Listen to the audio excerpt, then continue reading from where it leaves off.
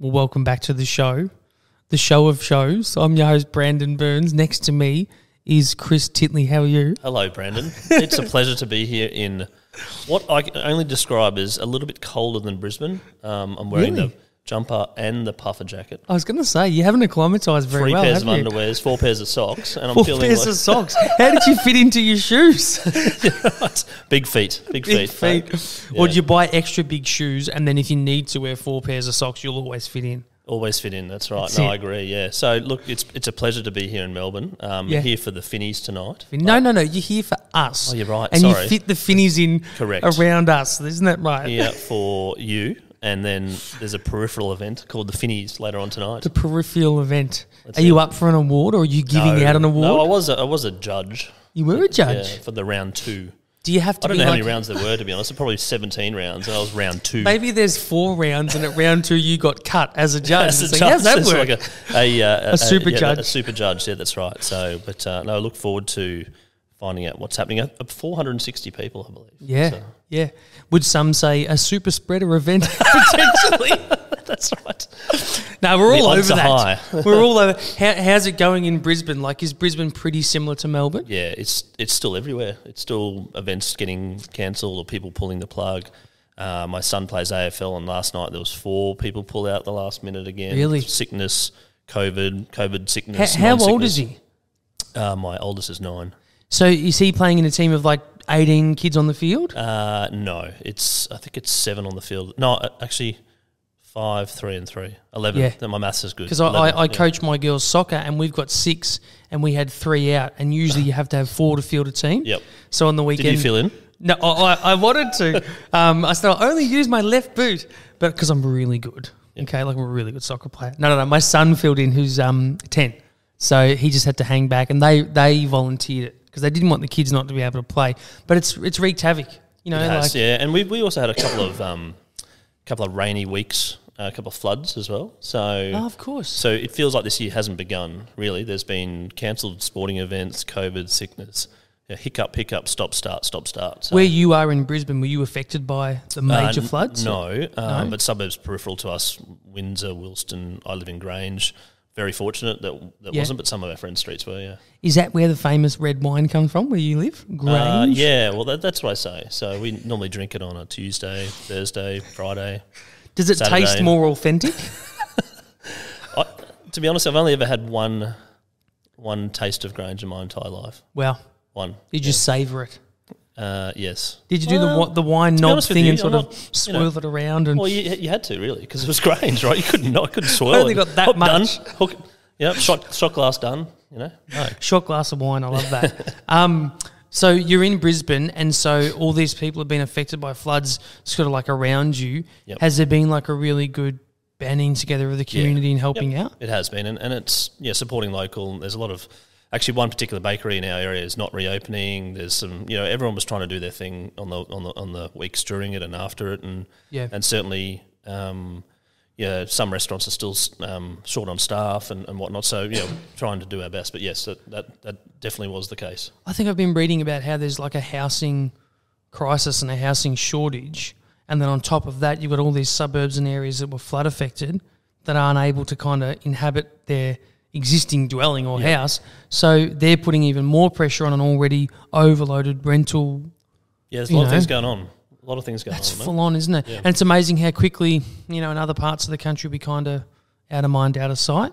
No, that's true. Australia's got own little hubs, but we're all... Well, you're in one, Brisbane. I mean, are you like in like a co-working space, or are you on your own? So I am now working in a group called ACAC or ACAC Innovation. It's a family office out of Brisbane. So they invest in startups. They've invested in about 30 odd startups, and as part of their investment process, they provide free rent for the startups that they've invested in. Nice. So they can keep a close eye.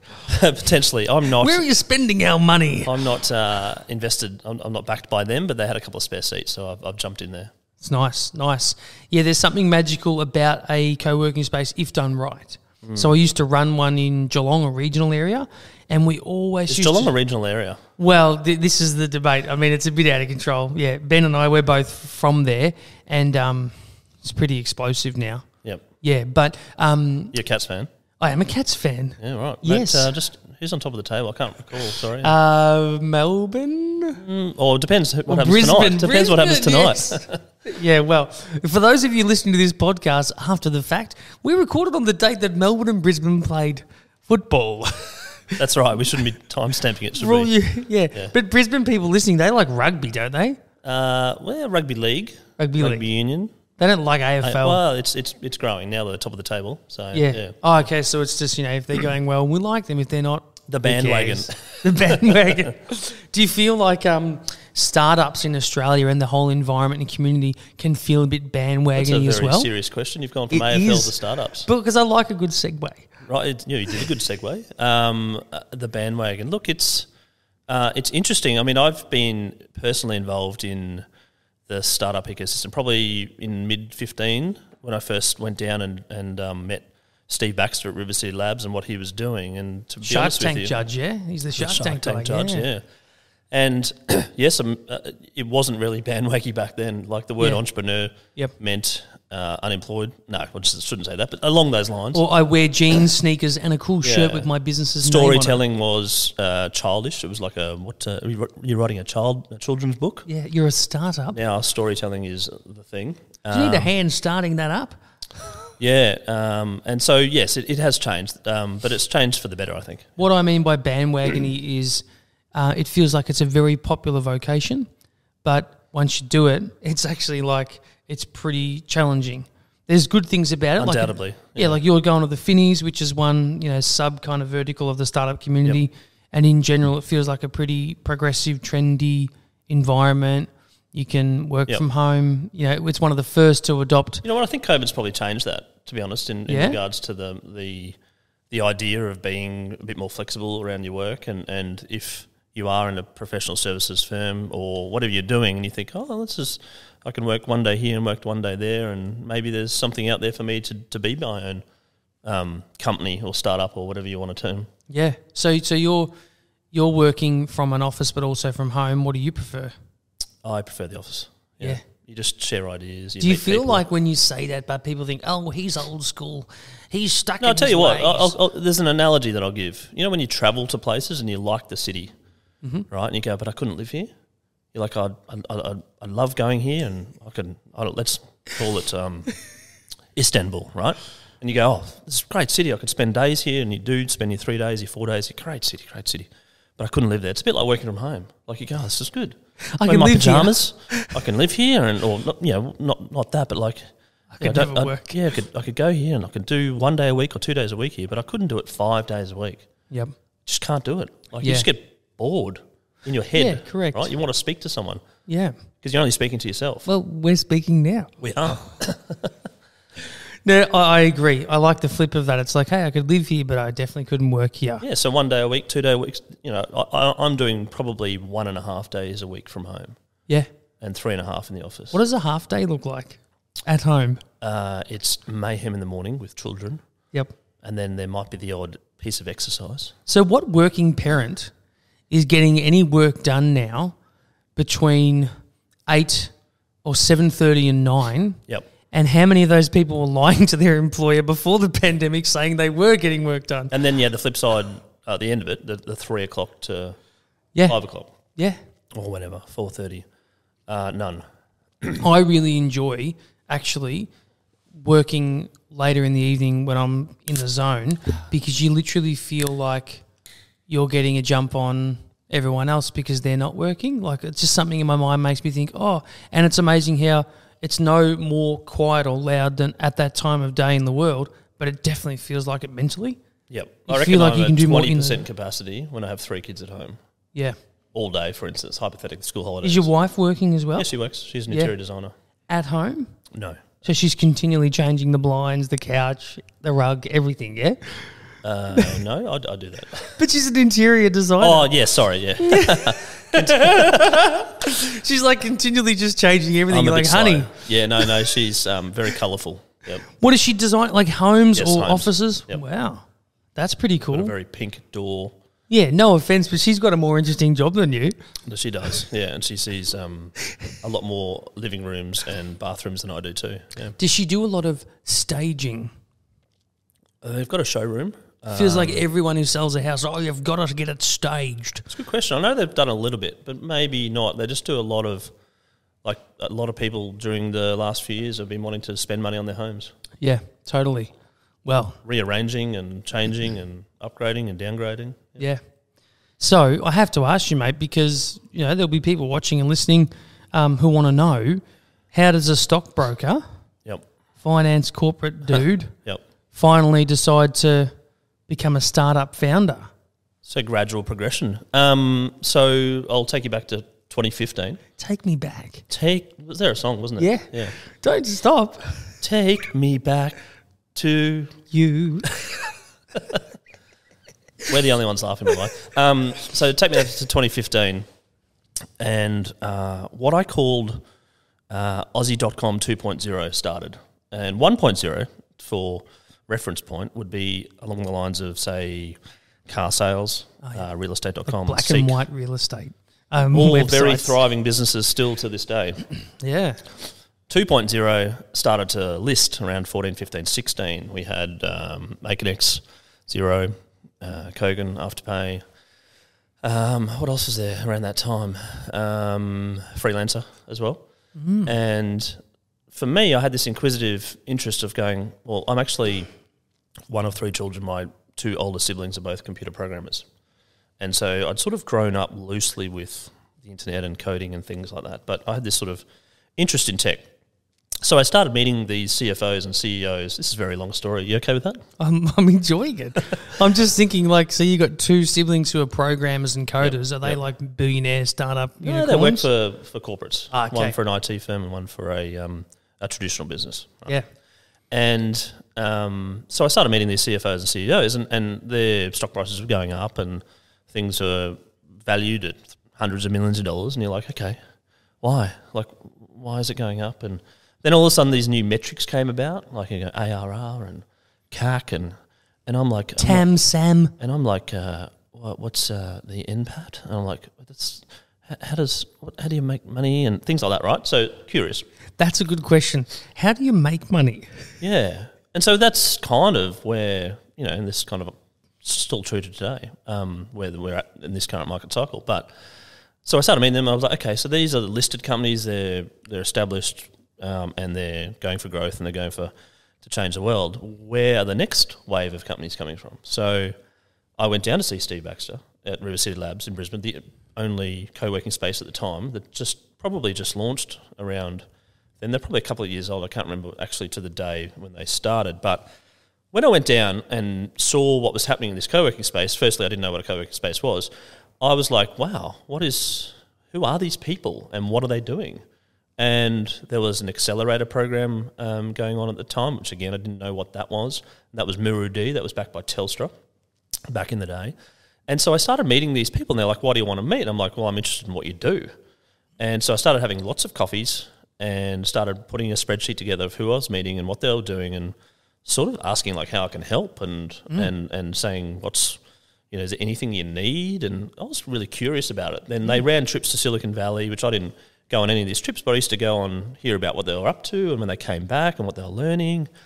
And it was very interesting to the point where I felt that when I saw someone on the street, and I had coffee with them like maybe 2 weeks ago, and they were wearing their startup T-shirt with a cool name, which you can't remember because it's hard to spell or whatever it might be. Deliberately misspelt. I was like, hi, how you going? They're great, blah, blah, blah, blah. I'm like, I can't remember what you do.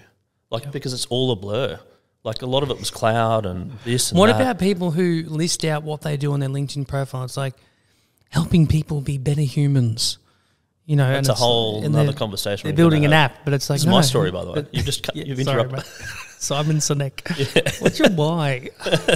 And so I was like, okay, there's got to be a better way. And I was like, maybe I should start a fund. Maybe I should get some mates together and do a unit trust and invest in these things or whatever. That didn't end up eventuating. But the next day I went down and I was like, okay, they're all just sitting there on their keyboards at like Thursday at 11 a.m. and they're tapping away and they've got the headphones on. I was like, okay. And I asked the general manager, a guy called Josh Anthony. I actually don't know what Josh is up to, but he was the general manager of River City Labs. I said, what are they doing? Like, I know they're programming and coding and UI, what are all the UI and UX and everything? Mm. and like, what are they listening to? Is it like heavy metal music, or are they, they're on their phones? He's like, yeah, they're on Snapchat looking at like VC people in the US, and Snapchat was cool back then for people of older age. It's sort of... Has multiple uses. Yeah, it has multiple uses. And they're listening to podcasts. And I was like, what's a podcast? What's a podcast? And he's like, it's like an information tool they listen to on how to get funded, how to refine their pitch. They listen to A16Z and features on VC firms and other people in the US. I was like, okay, right. So is there a podcast of people telling stories about these startups? He's like, no, I don't think so. I'm like, okay, maybe I should do one. He's like, that sounds like a good idea. So I pitched to my CEO at the time and said, can I spend a bit of time doing a podcast? And they're like, what's a podcast? And it's going to be on startups. Now, what's a startup? Right. So after we got over that hurdle... What's a Snapchat? Let me show you. I ended up recording my first in December of 2015 with Steve Baxter. And it just so happened they'd released a national innovation framework or along those lines. White Roy was part of that at the time under Malcolm Turnbull. And so I'd sort of loosely read that and then went to Steve, what do you think about that? And I really had no idea what I was doing at the time. But it was interesting to hear Steve's view on his story about Pipe Networks and went up to Silicon Valley and Google and setting up River City Labs for non-for-profit, where he is today with 1013, amongst other things, and Shark Tank beyond that. So it was fascinating. Anyway, at the end of it, he goes, that was really good. You should talk to another Brisbane-based company called Go One. I'm like, okay, cool, all right. And then at the same time, I then went over to interview someone else, and he goes, you should talk to such and such. And I was like, this is interesting. I'm like following a little trail here of people that are going, you should talk to such and such. Anyway, we'll cut a fast forward story to 2020. So that's 5 years. And I'd interviewed about 350 people across investors, listed companies and their tech strategy, startups, scale-ups, people that don't want to be called startups, in between, everyone in between, right? And I had a heap of fun doing it. So got to 2020 and I'm like, okay, so I'm interviewing people in resource tech and energy tech and sports tech. And I'm like, this is really interesting, but I don't really have too much expertise to add any value. I don't know the intricacies of the energy market or whether to get 0.5% better grading on some tech for mining to actually make a material difference. So I really don't know whether your thing's going to work or not. I'm happy to help where I can, but I really don't have any understanding of what you're talking about. So I sat down and thought, okay, where can I spend my focus and my time over the next 5 or 10 years? This is still being the stockbroker thing, and really have some fun. And I worked in financial services, and I like technology, finance, tech, fintech. Wow. And it was all happening at the time in mid-2020, post-COVID. So I'm like, let's learn as much as possible about fintech. How do I do that? Okay, well, let's start interviewing some people. So I then pitched to a couple of people at the firm to do a new podcast series called Bank to the Future, which I'll credit my wife for the name. It's quite a cool name, except when people don't know the movie Back to the Future. Ooh, Bank to the Future. They're a bit younger. Yes. And they're like, huh? Is she Banking a fan? to the Future. You're like, no, it's not Banking to the Future. A bank of the future. No. Bank to the Future. And they're like, huh? But people who love the movies, the trilogy with Michael J. Fox, get the joke or get the series. Have you got a hoverboard? No, I wish I'd have one. When was that? 2015, wasn't it? Bank the number 2. Like that, yeah. And I love the trilogy. Anyway, so I thought, okay, let's educate clients and investors of Morgans in bank shares and super funds that have bank shares directly, and give people a picture of what's happening in and around the banking sector in Australia. And I started the podcast Bank to the Future on the 1st of July 2020 with Dom Pym as my first guest, who was very enthusiastic about the sector. Start of the financial year.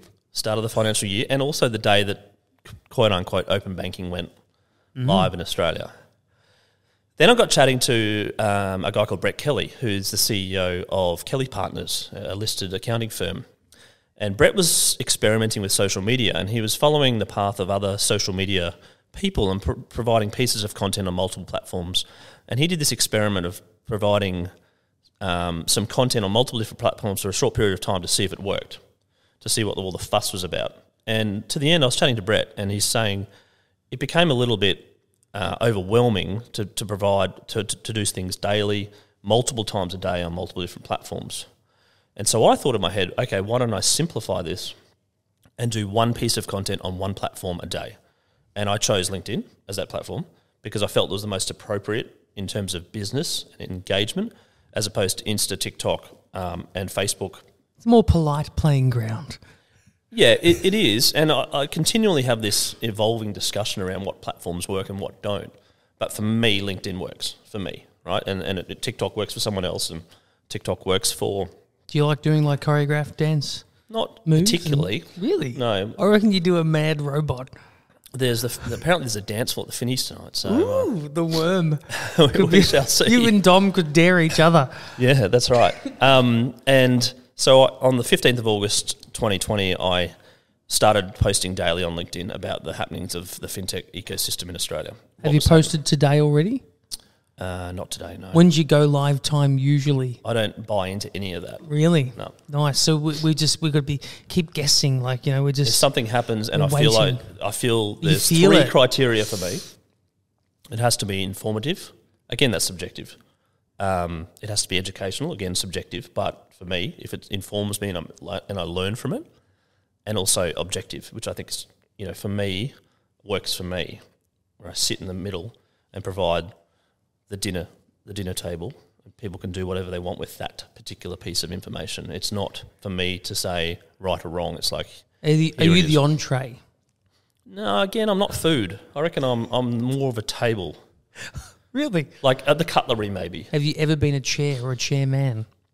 Depends on what setting. You're right. Maybe I could be the chair in an amphitheatre. I reckon you could. Yeah. You like a bit of music? I do like. You know what I'm listening to at the moment? What? Gang of Youths. Ooh. And Holy Holy. Holy Holy. Yeah. Is that a band? It's a band. It is. Yeah. Not the golf thing. Holy Have you moly. ever been in a band? No. If you were, which person would you want to be?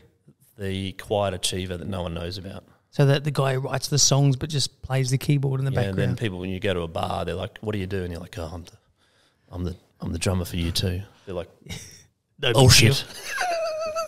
Drummers get all the chicks. What do you call a person who hangs around with musicians? A drummer. Oh, there you go. But anyway. Have you ever been in a band? Yes, I have. But I was the least talented cog in the machine. Right. But that's a good thing. Surround yourself with people who are more talented than you. It's a life leverage. lesson. Yeah, that's right. Now, hang on. So we were talking your daily content. My daily content, yes, Which, that's right. Which, for everyone listening and watching, some people will have seen it, some wouldn't have. It's a ripper. You'd have to be like the most kind of like influential person in like fintech in Australia on LinkedIn, you know, because of the way you style it and you go about it and the response you seem to get. You know what? Short form works for me. Again, Are you a linkfluencer? No, I can't be a finfluencer because that's a bad thing. Is it really? Yeah, you don't want to be a finfluencer because you can be like providing financial advice, and right. I've never intended and don't provide financial advice, but it will work for anyone that really kind See, of. isn't that funny? But because I get it, but it's like you've been a buy stockbroker. Bitcoin, it's going to the moon. You know, like yeah, but you've been a stockbroker forever. If anyone's going to give good advice, or you're at the barbecue, who are you going to ask? You're going to ask your stockbroker, mate. Well, he's in it every day. Yeah, it's crazy how you can't give advice, but it's like we all know that if I had to pick someone in my life, to go and get it regulation's from, a good thing though. Like, you know, I think. But why can't we talk more openly about what's good or bad for investment? Like, for example, in America, it feels like generic like people who aren't involved in finance are way more into talking about it generally. Yep. Like it's, you know, it's not just like in Australia, it's property and investment properties. In America, everyone talks about their shares as well. But you and I can talk about our shares now. I'm not an authorised representative anymore. Yeah.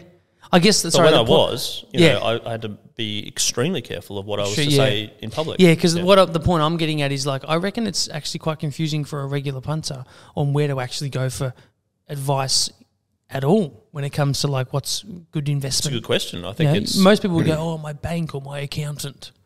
I agree. Yeah, yeah, and someone that's trusted. For them. And it's like some people want to get advice because they just want to do better. I've lost my water.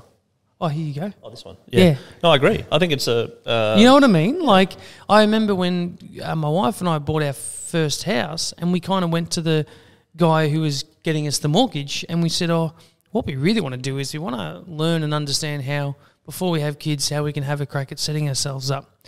And all he could really do for us was put us into a bigger home loan or give us a home loan to go and get an investment property. I was like, but I kind of want to know if maybe we should do a bit of shares or we should...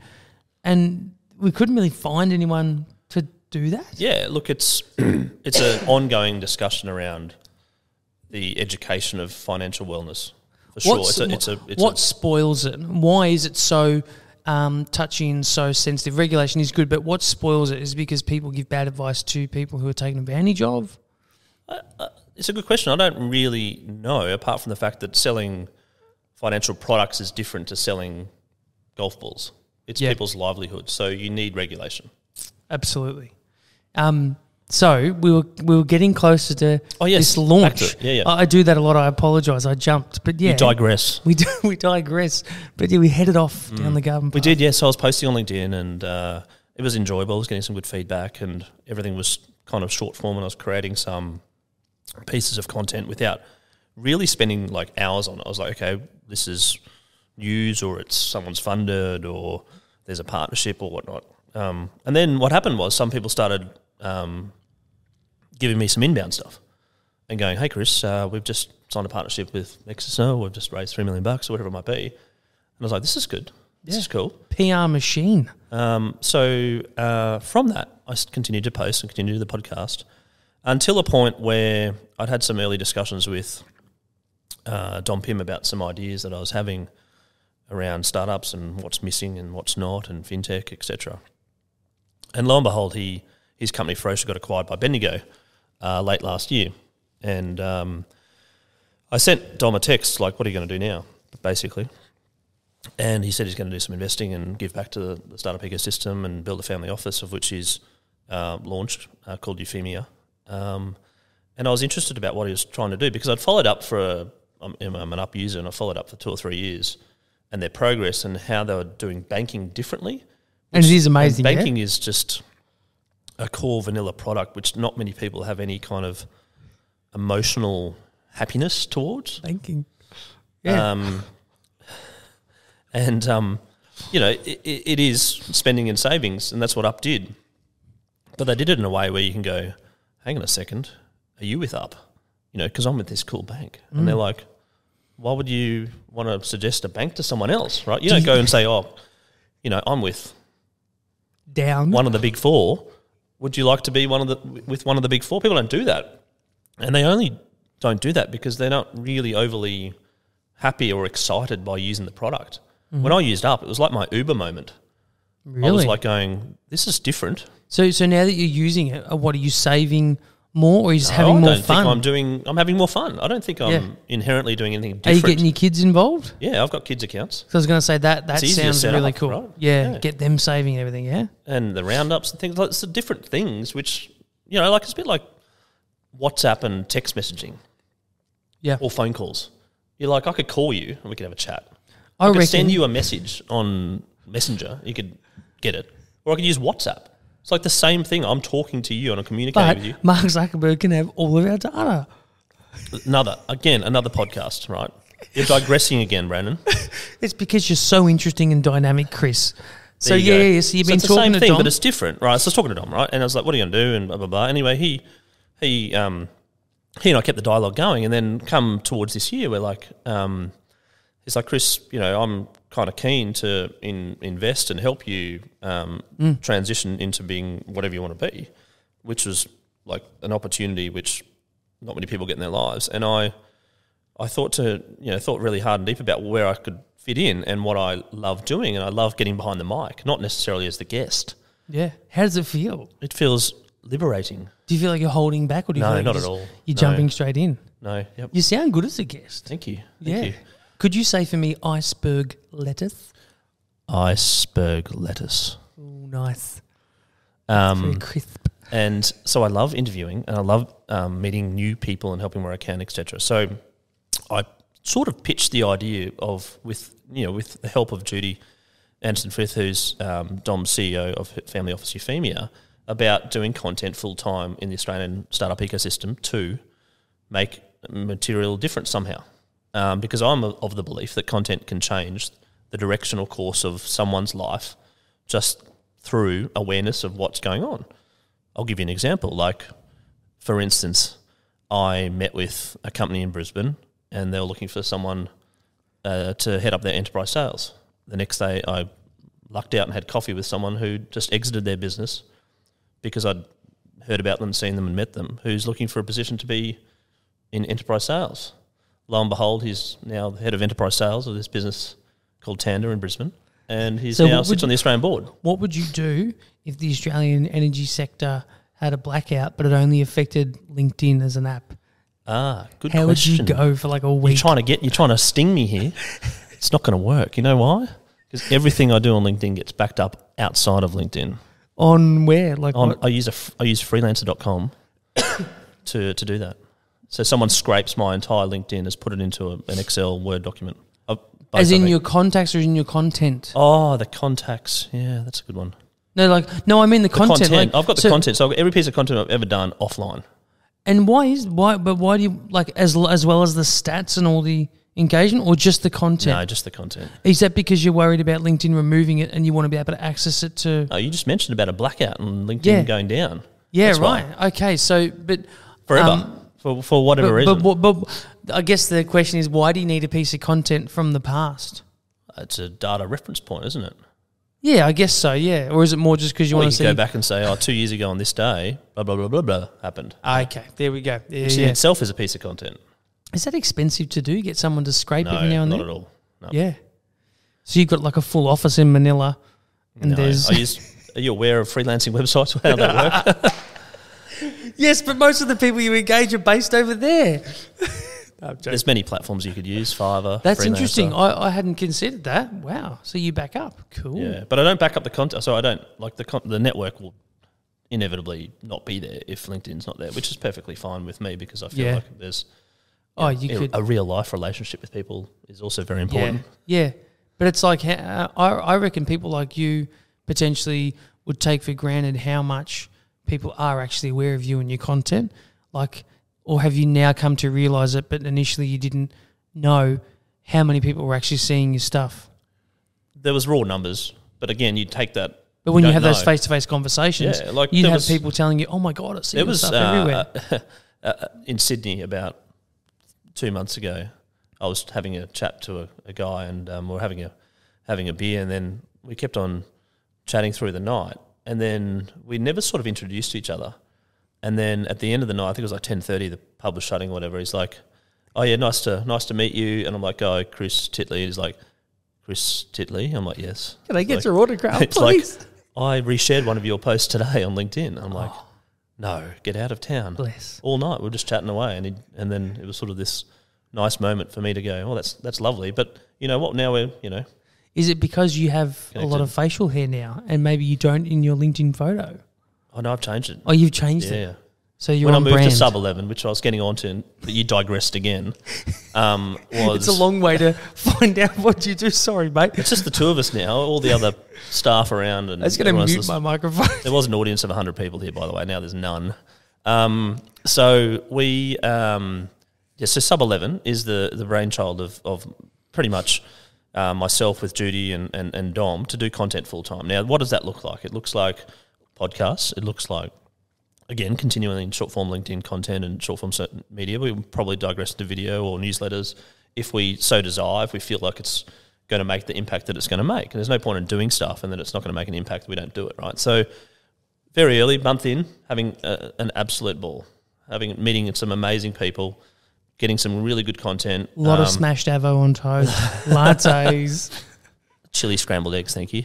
So no, look, it's really fun, and our first product, which I'll give a shameless plug, is called My First Podcast, and that's for founders or investors who've never done a podcast before. So come and do a podcast with me in a controlled and easy to handheld environment to get that first one off, and to really kind of tell their story.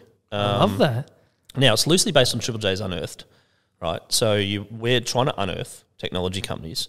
And on the audience side, we hope there'll be some listeners from VCs and family offices and high net worths to hear about stories that they may not be familiar with. because everyone's sort of going down in the cycle. Like we want the first check or the second check, or we want pre-revenue companies, we want this, we want that. So I'm going to unearth them. So you're going to be a lot of people's first. Correct. And that way it also becomes exclusive to me in terms of their first interview. Yeah. And they tell their story for the first time to an audience which hopefully engage. Now, this product may or may not work. I think it might work. Yeah. You're going to have a whole ecosystem of people saying Chris Titley was my first. That's a powerful position to be in, mate. I wasn't going to let you get away with not acknowledging the... No, that's cool. So do people pay to do it? No, we're making it free. Far out, that's amazing. Yeah. And so... so the first episode should be imminent. Yeah. I've recorded about 7 or 8 already. Wow. Awesome. So how did people find out about it, knowing you haven't sort of published it yet? Was it just a... So I literally just put it up yesterday on LinkedIn. Oh, very cool. To say I'm launching it. And I've had maybe 3 or 4 inquiries already. Yeah. That's awesome. I think it'd be really good for once you've done your full time, you've done a pitch, or maybe you've gone through a program, maybe you've gone through StartMate, maybe you've gone through various things to go, okay, well, where do I go to do my first podcast? Yeah. And the obvious answer is my first podcast, because that's the name of the show. Yeah. Right? Well, I like that because it welcomes someone who might be feeling anxious about, am I worthy or nervous about doing it. And you know what? The 7 or 8 guests I've had so far, at the end of it, they're like, wow, this feels really good to tell my story, and they're all comfortable because it's their story. Yeah. It's not me asking them about the cryptocurrencies market or whatever, things that they may not be familiar with. It's more like, why are you doing this? And how progressed are you? And also what I'm trying to do, which I feel is another element of content that people underestimate, is the sort of a bit of an action item or an engagement level from it. So I say, what are you looking for right now? Who do you want to meet? What are you looking for? Are you looking to partner? Are you looking for customers? Are you looking for a particular person and a particular investor? And let's try and make that happen. I love it. That's awesome. So I have to ask, you've mentioned Up, obviously like Dom and Up and all that. It's a great case study of like how to do a startup, right? And then we've had these real darlings of fintech like Afterpay and Zip and others come through. But in, say, the last 4 or 5 years, has there been like a founder or a team that has really, really just blown your socks off? And it might not be for the reasons we're thinking, like, money raised or milestones achieved. Yep. I mean, I have one which I can share after you, but everyone seems to have one that really sticks with them, and you go, no matter what that person does, it could be fintech, it could be anything, they're going to kill it. I'll give you 2. One, which you mentioned, is Afterpay. So I got to know Nick Molnar very early in the piece. He was in one of my podcast series in early 2017. Is he the main guy? So there's Nick and Anthony from Afterpay. But who's doing what? Oh, they're both equally doing what they're doing. So they're both doing product, they're both doing all well, they split their roles eventually, but it was a really good working relationship between the two of them. Right, so it wasn't one particular area that catapulted that business, it was the cohesion. I believe both of them were exceptional in what they did in terms of executing their vision. Yep. Now, what you want to believe in buy now, pay later and the stock prices and the valuations, etc., what they did, they executed brilliantly. Yep. In what they wanted to do. An exit, to a degree. Yeah, they did, yeah. The other example I'll give, and full disclosure, I met Andrew Barnes from Go One doing a podcast, and I subsequently invested in Go One. So I am an investor, but watching that story grow over the last 5 years to where it is now, and they raised $100 million recently. What do they do again? Is that it's developer support? Spotify for corporate learning, basically. So a course marketplace for people. Wow. For corporates to log on to B2B, to SaaS. Continually train and educate their staff. Yeah. And it's a global business, yeah? It's a global business, yeah. Yep. So, like, where does Australia's market share rate compared to the rest? They're probably killing it in the US, yeah? Yeah, the US is their main market now. Yep. Wow. So I followed that story since I invested in 2016 to where it is today. And they're executing very, very well, in my view. And against all market conditions at the moment, they managed to raise some money. Okay, so can I ask you a question on those 2 examples? Yep. So one's exited. Yep. In a large way. Yep. The others haven't. One's business appears to be on a much, higher kind of growth trajectory, could be because it's earlier, and the other looks like it's crashed a lot, maybe because it's its industry. is there something to be said for the founders still being really active, engaged, and bought in? Absolutely, yeah. Like So is that partly why Afterpay might not be doing as well as what it did, or is that just because that's where that space has got to? Because they obviously sold or they exited out a lot of their shares. They felt the merger. In my view, they felt the merger in Square was going to give them an elevated growth path, and that's yet to be determined, really. Yeah, because Block have only owned it for nearly 9 months or something. Yeah. So not a long time. Not a long time. But the idea of seeing people with a vision, but then calming that vision down to get the base right before they go to that vision. Like you go, we're going global, right? Going global. You're like, how are you going to do that? We got to actually, if you're an Australian company, my understanding is you've got to probably test the product in Australia first or New Zealand. See how it goes. Now, if it doesn't fly here and there's a big opportunity overseas, yeah, go for it. But Afterpay started here, and then they went to the US and they went to the UK, and Go One started here, and they're going to the US and the UK, and they do things methodically, but there's always this, in my view, there's always this kind of calmer, bigger picture that it's one step at a time, and steps can throw you left, right, and centre. But yeah, I just find there wasn't huge amounts of ego. There wasn't huge amounts of. There was sort of laser focus on execution in terms of where they want to be and how they want to get there. And I've seen that a number of times in some founders, and sometimes it works and sometimes it doesn't. But it's very hard to kind of judge big vision as one metric of success. But it's certainly, in my view, it's has been one metric of success. What is Sub 11 reference to? So Sub 11, the name comes from Sub 11 seconds, which is the time that I wanted to run in a 100-metre race when I was at high school. Wow. Did you get it done? Once. 10.96. Did you really? Yeah. You got some fast twitch fibres there in your physiology. Not anymore. Not anymore? No, I've turned 40. I drive 100 metres and I get tired. Really? No. Is it a Tesla? No, I don't drive a Tesla. Ooh, no. Bucking the trend. You're no longer part of the startup community. No, so it reminds me of being fast. It reminds me of going fast. It reminds me of healthiness and being competitive. It reminds me of trying to achieve a goal. Yeah. It also reminds me, sprinting also reminds me of preparation. You do a lot of preparation for a very, very, very short period of time, right? And I think that's life as well when it comes to presenting a pitch or doing a big investment forum or whatever it might be in your life, that particular part of the execution only lasts for a small part of the preparation time. Totally. I love that. Cool name. I'm just assuming is it sub11.com? .au. Yep. All right. So here was the question I really wanted to ask you.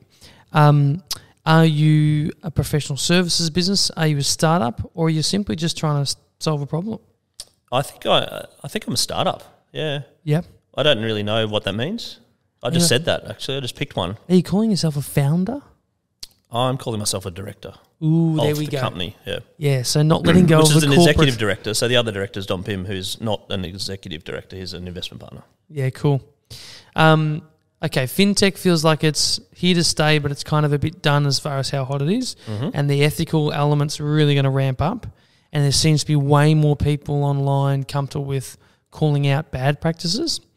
Climate tech's obviously a huge thing. Food, vegan stuff, the whole. But what are you seeing as something that might be not as sexy or amazing, but is something that's going to explode, or where a founder wanting to solve a problem and not being industry agnostic should have a crack?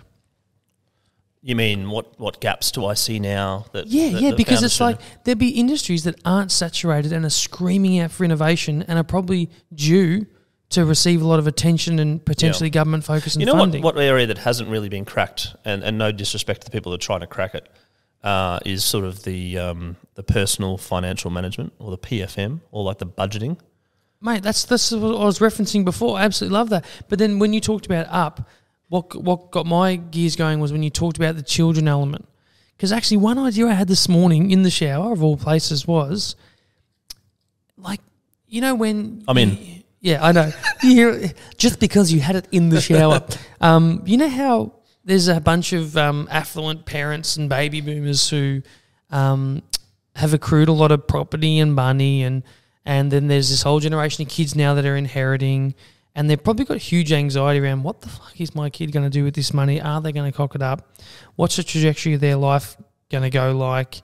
And how do I pass this on confidently? And I'm not talking about people who are like multi-millionaires. I'm talking about people who've like come from low to middle class, made a fair bit of money through hard work, and now they just want to make sure that it's passed on. And like, I wonder if there could be a tool or a solution that could help them set that up now in advance. And it's almost like an inheritance could be triggered. It's called succession. As in the show.